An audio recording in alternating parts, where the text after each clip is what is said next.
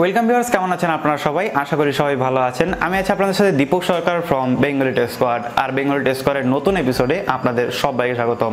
তো আপনারা যদি Punjab national bank, Andhra bank বা ওরিয়েন্টাল ব্যাংকে অ্যাকাউন্ট থাকে তো ভিডিওটি অবশ্যই পুরোটা দেখবেন, কারণ এই ভিডিওটি স্পেশালি আপনার জন্য বানানো হচ্ছে। এছাড়া আপনার যদি স্টেট ব্যাংক অ্যাকাউন্ট থাকে তো ভিডিওটি পুরোটা দেখবেন, কারণ এখানে আপনাদেরকে নিয়েও কথা চলছে। তো আপনারা সবাই জানেন আজ থেকে প্রায় 3-4 মাস আগের ঘটনা, যখন স্টেট ব্যাংক এবং স্টেট ব্যাংকের যেসব সহকারী ব্যাংক ছিল সবাইকে একসাথে করে দেওয়া হয়েছে, এবং তার ফলে কিন্তু যে স্টেট ব্যাংকের সহকারী যেসব ব্যাংক ছিল তার যে গ্রাহকরা ছিল তাদের কিন্তু সবাইকে নতুন একটা পাসবুক নিতে হয়েছে, অর্থাৎ আপডেটের একটা পাসবুক কিন্তু তাদের নিতে হয়েছে। এবং আপনি যদি একটা স্টেট ব্যাংকের সহকারী যেসব ব্যাংকগুলো ছিল এবং নামগুলো আমি লিস্টে বলেছিলাম, এবং সেই ব্যাংকে যদি আপনার অ্যাকাউন্ট থেকে থাকে সেক্ষেত্রে কিন্তু অবশ্যই আপনি জানেন যে আপনাকেও একটা কিন্তু নতুন পাসবুক কিন্তু নিতে হয়েছে।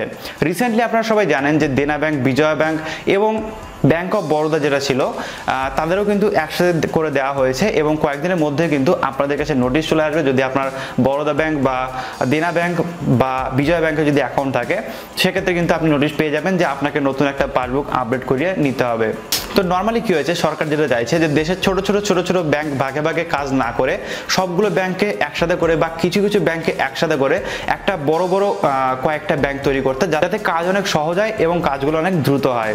যদিও bank of Baroda, Bijoya bank এবং দেনা ব্যাংকের কেসটা ছিল আলাদা, তারা মার্কেটের এখন যে ভ্যালুয়েশন তার উপরে তারা অনেক টাকা লস খেয়েছে, এবং লস খাওয়ার ফলে কিন্তু তারা তিনজন এক হয়ে গেছে যাতে এই লসটা তারা সামাল দিয়ে উঠতে পারে। রিসেন্টলি একটা নিউজ এসেছে, সেটা হচ্ছে Punjab national bank, oriental bank এবং অন্ধ্র ব্যাংক, এই তিনটে ব্যাংকে একসাথে করে দেবে সরকার। তো নর্মালি কিন্তু যেটা হচ্ছে সেটা হচ্ছে সরকার তাদের এই তিন ব্যাংকের যেসব হেড কর্মচারী রয়েছে তাদের সাথে কিন্তু কথা বলছে, এই তিনটে একত্রিত করার জন্য কিন্তু কথা চলছে। তো এর ফলে এফেক্টিভ কারা হবে? এর ফলে এফেক্টিভ হবে যারা গ্রাহক রয়েছে তারা।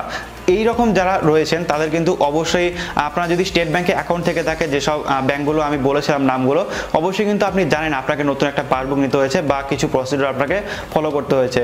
তো আপনারা যদি পাঞ্জাব ন্যাশনাল ব্যাংক বা অন্ধ্র ব্যাংক বা আপনার যদি ওরিয়েন্টাল ব্যাংকে অ্যাকাউন্ট থাকে তো কয়েকদিনের মধ্যে কিন্তু আপনি নতুন একটা নোটিশ পেয়ে যেতে পারেন, অর্থাৎ 31শে ডিসেম্বরের কিন্তু আগেই। নর্মালি সরকার যেটা বলছে সেটা হচ্ছে এই কাজগুলো এত তাড়াতাড়ি না করে বা এখনই না করে, যখন একটা বাৎসরিক 2018 থেকে 19 সালে যেসব ফাইন্যান্সিয়াল ইয়ার সেটা যখন শেষ হবে তারপরে কিন্তু এই কাজগুলো পুরোদমে চালু হবে।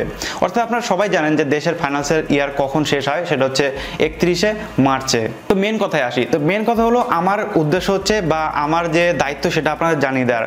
এর পরের বিষয়গুলো কিন্তু আপনাদের ওপর, এটা কি ভালো হয়েছে নাকি খারাপ হয়েছে নাকি আপনার কি মতামত, সমস্ত কিছু আমাকে কমেন্টে জানাবেন, এবং আপনাদের কমেন্ট অনুযায়ী কিন্তু আমি বুঝতে পারবো যে এই জিনিসটা আসলে ভালো হচ্ছে কি খারাপ হচ্ছে নাকি অসুবিধা হবে, সমস্ত কিছু কিন্তু আপনাদের উপর নির্ভর করছে। আশা করি ভিডিওটা আপনাদের ভালো লেগেছে। ভালো লাগলে অবশ্যই একটা লাইক করবেন আর অবশ্যই শেয়ার করে দেবেন আপনার বন্ধুদের সাথে, যাতে তারা জানতে পারে এবং এই বিষয়গুলো শিখতে পারে।